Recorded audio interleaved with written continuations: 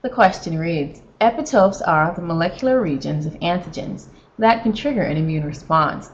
In the figure below, a viral epitope is interacting with a human antibody. What types of bonds are most likely formed between the molecules of the epitope and the molecules of the antibody?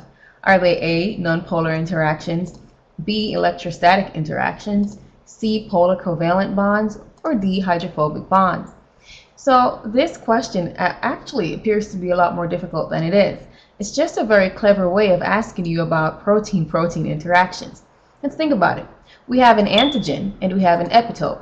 Antigens can be proteins, and epitopes are generally proteins as well. So we're looking at two proteins, and inside of the diagram here on the figure, we're actually shown side chains, amino acid side chains that belong to these proteins that are involved in these interactions. Remember, D is the abbreviation for aspartic acid. And if you recall your biochemistry, remember that aspartic acid has a negatively charged side chain.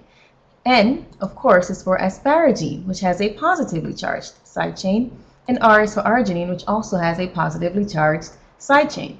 So we see that we have interactions between negative here and positively charged side chains. So we are actually looking at electrostatic interactions.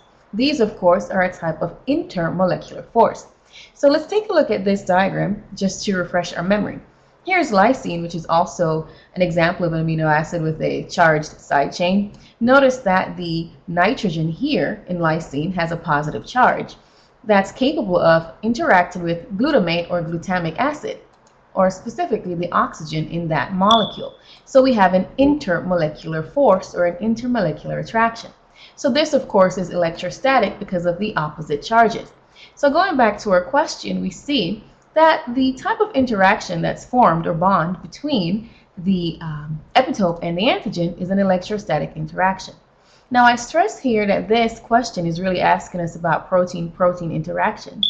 And I keep using the word intermolecular to remind you that covalent bonds here in choice C are intramolecular forces. That means they are within the molecule. But here we have two separate molecules, so we should not choose choice C.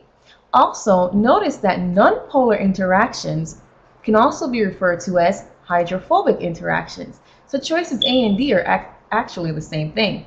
Remember, if you recall, for instance, hydrocarbons and oils, lipids, those form nonpolar interactions. And we know that lipids are also hydrophobic.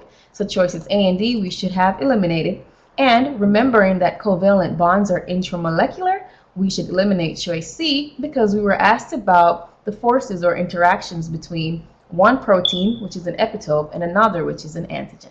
So in this case, the correct response is B. Electrostatic interactions are responsible for the interaction between the epitope and the antibody.